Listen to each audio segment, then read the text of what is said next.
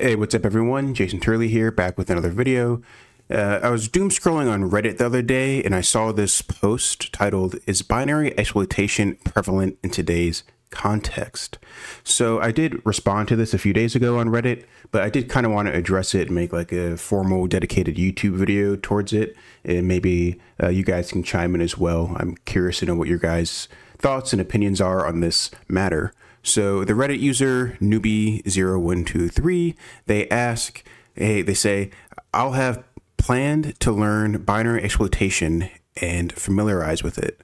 But then with increasing usage of Rust, is it worth it? Or should I dive into reverse engineering?" So they're basically asking, is it still worth it to learn binary exploitation today in 2024 when programming languages like Rust and Go that are memory safe, they do have bounds checking and other built-in mitigations and whatnot that languages like C or C++ do not have. For example, if you do a buffer overflow in C, that could lead to remote code execution or some type of injection of shellcode and whatnot. In languages like Rust and Go, where they do check the buffer, they do check if you're writing too much data, it won't actually get leaked onto the stack. So those are more memory safe languages, for example. So they're asking that, hey, is it still worth it to learn binary exploitation? Or should I throw in the towel completely, kick the can, and just do reverse engineering instead? And quick point, binary exploitation and reverse engineering go hand in hand. You can do reverse engineering without having to exploit any binaries or anything like that. But if you want to get competent at binary exploitation, you are going to need reverse engineering skills. They're not mutually exclusive in that sense, right? So if you're doing binary exploitation and all that means, for example, you have a compiled binary, whether that's C, Rust, C++, doesn't matter. You have the final product, you have the final application, but you don't have the source code and you want to figure out what's going on and how it works. So you open up that program in a disassembler or a debugger, IDA, Ghidra, GDB, WinDebug, OllyDebug, what have you. And you just step through and you look at the assembly instructions and you make sense of what's going on and you see where you can find any bugs or programming flaws that maybe you can exploit.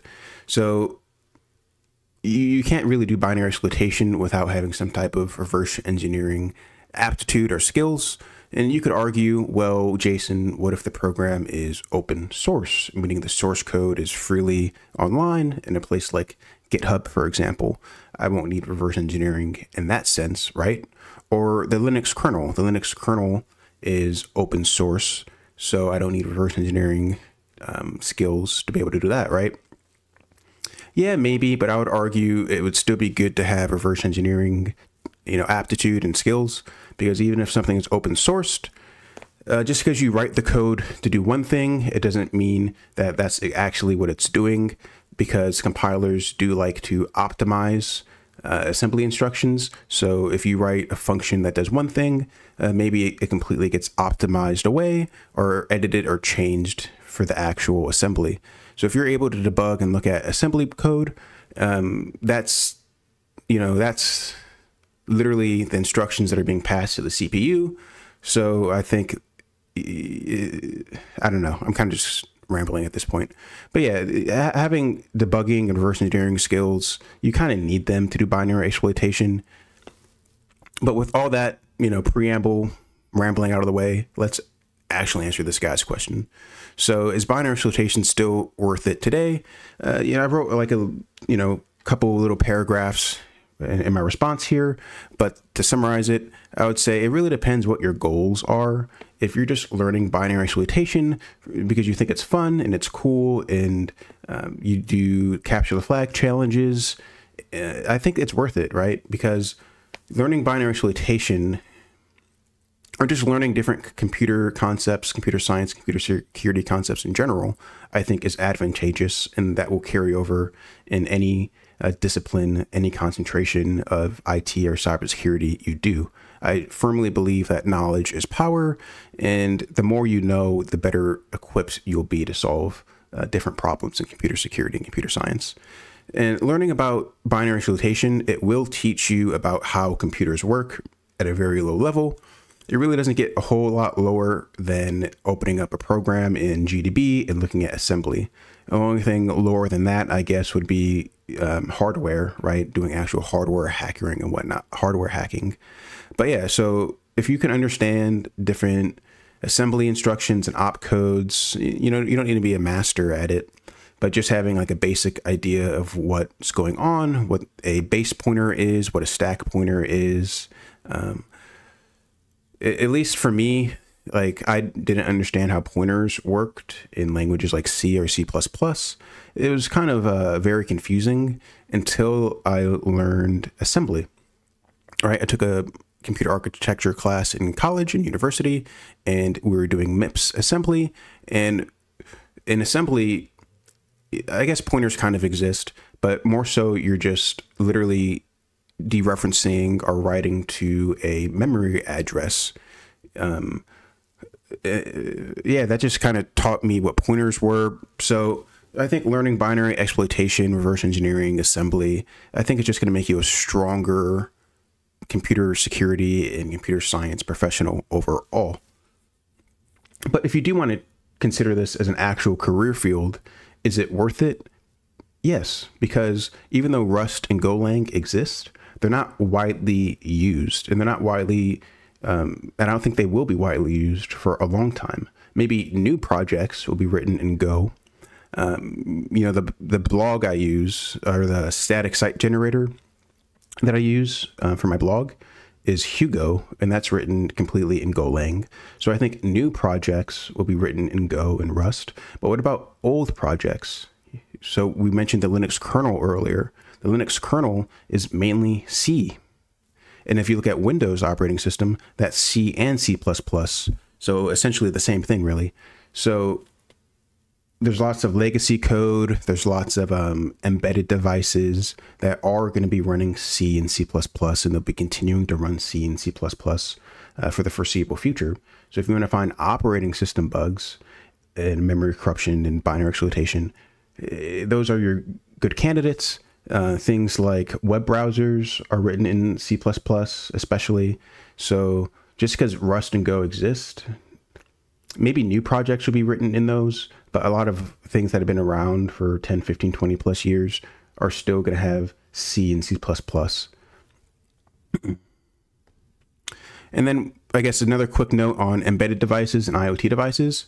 Those are written in C, and they don't always have a lot of those mitigations installed. So if you do a like hard Pico CTF binary exploitation challenge, you might be given a binary that was compiled in C, but it has computer mitigations, it has security mitigations in place, like the NX bit. So you can't actually execute shellcode on the stack, or they have address space layout randomization enabled. So they have all these different mitigations enabled that just make your job as a attacker, as a binary exploiter, a little bit harder. Those things don't really exist in IoT and smart devices. So if you look at like smart fridges or cameras and things like that, routers that are written in C, they don't have those security mitigations in place. Security is more of an afterthought for those kind of things, which is a whole different topic in itself. So I think that was my main point. I do have this article, this website, Zerodium, pulled up, and they're basically bounties and whatnot for these low-level memory corruption, binary exploitation vulnerabilities.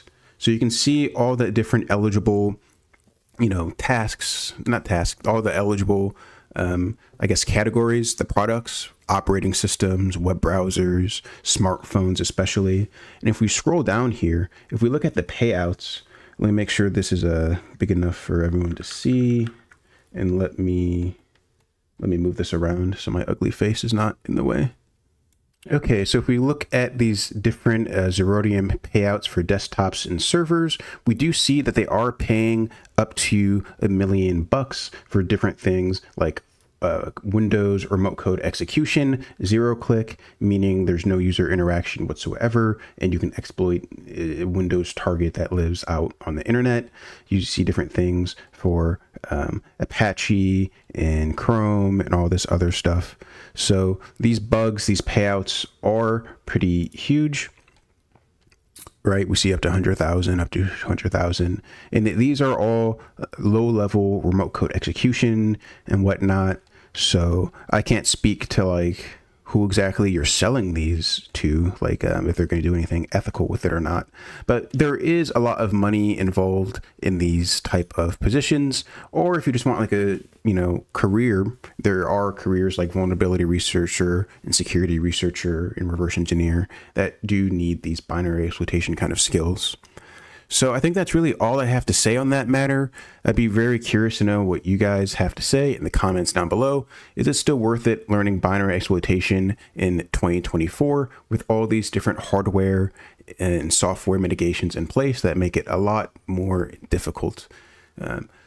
I will link to this video in this Reddit discussion. So any comments you make, this user, hopefully they'll look at the video and, be informed and, see all your insights and whatnot. And that's really all I have to say. If you notice, my arm is in a brace. It is not fully operational. So I haven't really been making any walkthroughs because of the arm. So this is what happens when you do click on phishing links. I got. Yeah, so that's really all I have to say in that matter. As always, guys, take it easy and see you in the next video.